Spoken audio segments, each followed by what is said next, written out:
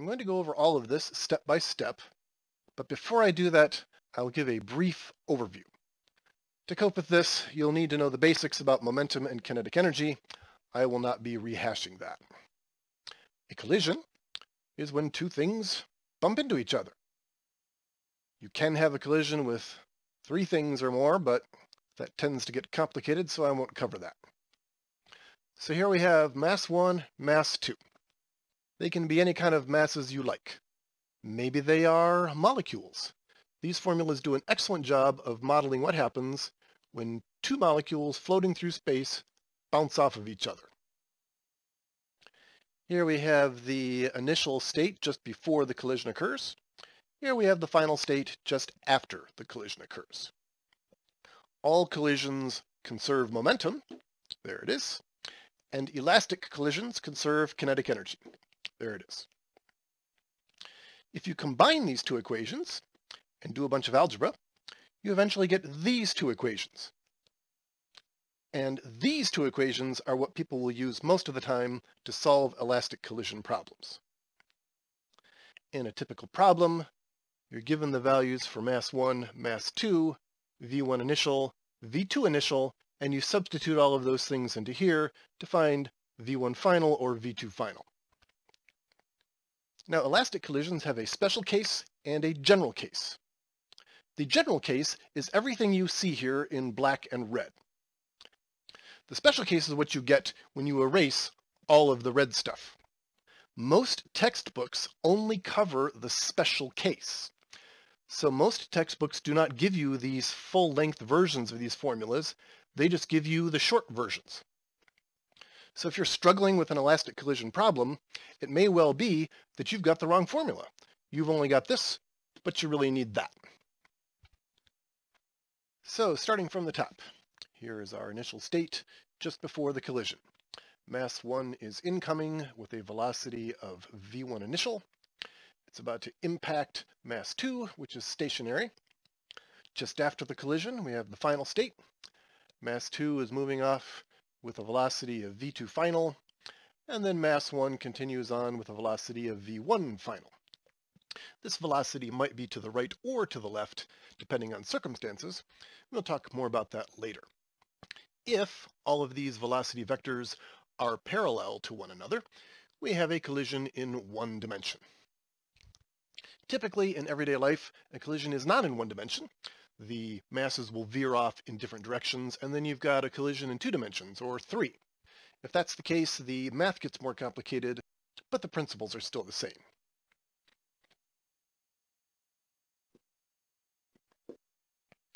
All collisions conserve momentum.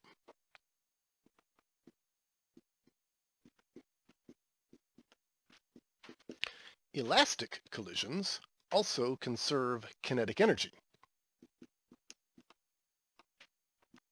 In an inelastic collision, the final kinetic energy might be less or more than the initial kinetic energy. If you are given numbers for mass 1, mass 2, and V1 initial, then in principle, you should be able to calculate V1 final and V2 final. We have 2 equations with 2 unknowns, and in principle, you should be able to combine those two to solve for V1 final and V2 final. To actually solve these equations for V1 final and V2 final involves a whole page of algebra, which I'm going to skip. If anyone out there really wants to see it, leave a comment down below and I'll look into it. But if you do all that algebra, this is what you get. Now, V1 final does not necessarily have to point to the right. If V1 initial is pointing to the right, then V2 final will certainly be pointing to the right. But this might bounce off of mass 2 and go back to the left. But these formulas have all been written with that in mind, particularly the momentum formulas. Notice how all of these quantities are positive. I've set this up in such a way that any vector pointing to the right is necessarily a positive quantity, and any vector pointing to the left will be a negative quantity. So, if V1 final turns out to be positive, the velocity will be to the right. It's easy to see when that would be. If M1 is greater than M2, this quantity is positive and V1 final is positive. If M1 is less than M2, this will be negative, V1 final will be negative, and the velocity will be to the left. If M1 is equal to M2, this term is 0. Mass 1 stops dead, and then mass 2 sails off with exactly the same velocity that mass 1 had originally. And you can see that right here. If M1 equals M2, you've got a 2m on the top and a 2m on the bottom. V2 final equals V1 initial. As I said before, this is a special case. M2 does not have to be initially at rest. What if it's moving? Like this. If that's the case, we have to add some more terms to these equations here. Now you might wonder, how could a collision occur if mass 2 is actually moving away from mass 1? Well, if V1 initial is greater than V2 initial, M1 will catch up to M2 and there will be a collision. More typically, though, you're going to have both of them coming toward each other. If mass 2 is initially moving to the left, then V2 initial will necessarily be negative. And if it happens to be pointing to the right, then it will be positive. So to derive formulas here is much more involved, but they work out to be. Notice that this term is exactly the same as this term if you just change all the 1's to 2's and 2's to 1's. Similarly, this term is exactly the same as that. Again, if you just reverse all the 1's and 2's. So these two equations are symmetric, which makes sense because these two equations are symmetric. If you just change all the 1's to 2's and vice versa here and here, you've got exactly the same thing. Now let's take another look at that special case.